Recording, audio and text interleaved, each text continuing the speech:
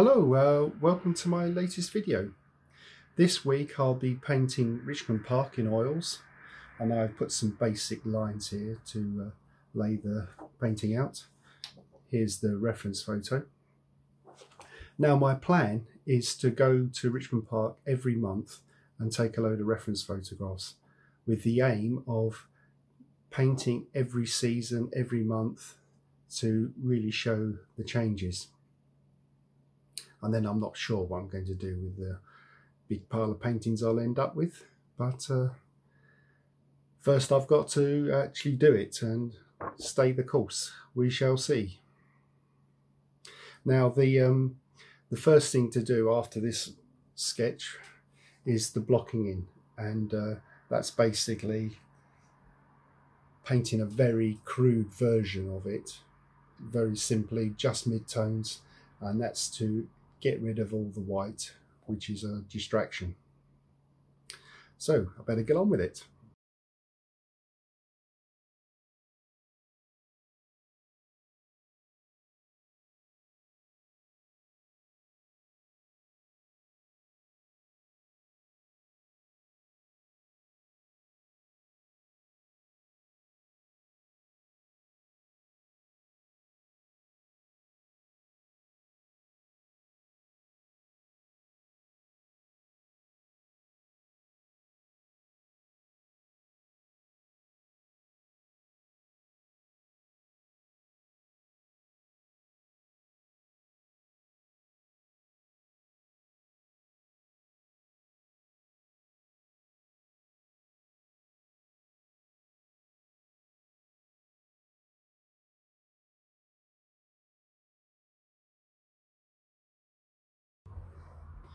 I have the basic blocking finished, and I must say it's nice to get rid of that white.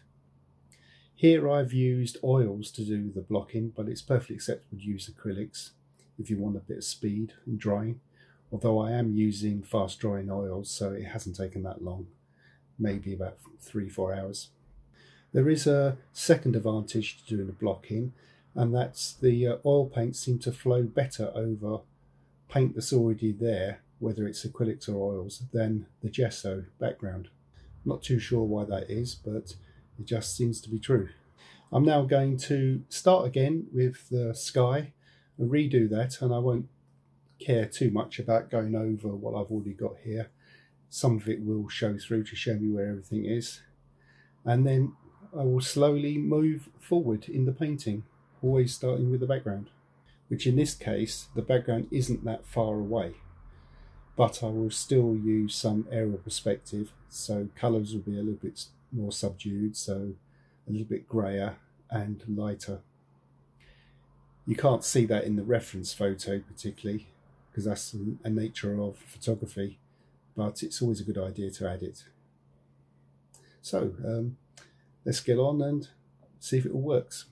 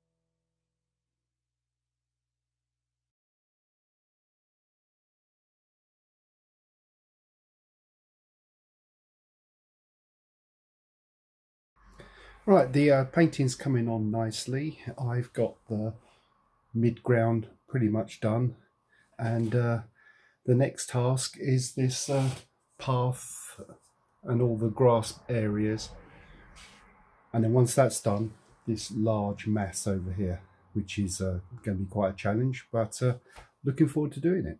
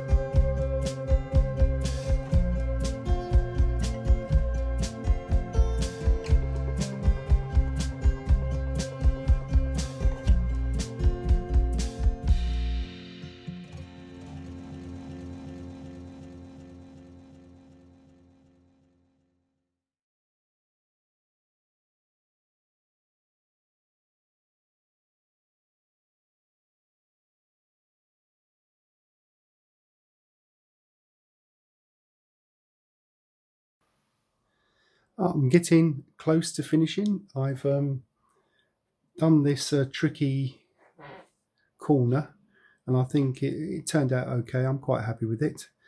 And the only thing left is the rather large tree on the left. Now that should be, famous last words, relatively straightforward. I will do it in two passes. One is to just do it with not taking any notice of the details, just getting the basic forms, and then I'll let that dry, and I will then go over it with a fine brush and put in all the little bark details to finish off. And then it's just a look around the whole painting, see if there's any little areas that need adjusting, and it'll be done. Well, I better get on with it.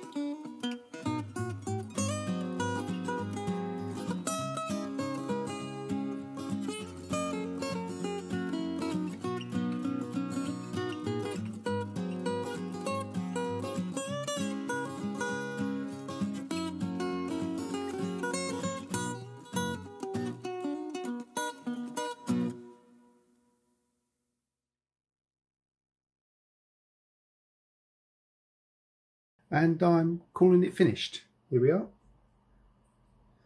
I'm actually fairly pleased with it, which isn't the case for most of my paintings. I'm never happy, but never mind. So I hope you enjoyed that, and if you managed to watch the whole thing and didn't skip to the end, well done. I'm impressed. If you haven't already, if you could like and subscribe, that would be fantastic. I'd be very grateful, and hope to see you on the next video. Bye.